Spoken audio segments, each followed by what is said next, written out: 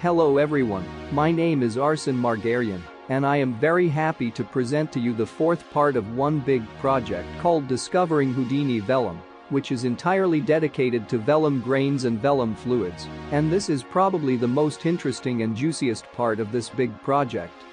So, this lesson is a continuation of the previous series, and I strongly recommend watching it only after mastering the previous vellum series. Now a few details about this lesson. We will study in detail all the properties associated with them, as well as complete many interesting and practical tasks that will greatly expand your toolbox, since the vellum is one system where all types can interact with each other, and adding sand and liquid to this system, you can already do crazy things, which are practically not impossible to implement without a vellum. I also want to add that the concept of vellum itself is such that it can be infinitely expanded in terms of adding new types of simulations, as well as new constraints for more control and the like, which developers are already successfully doing.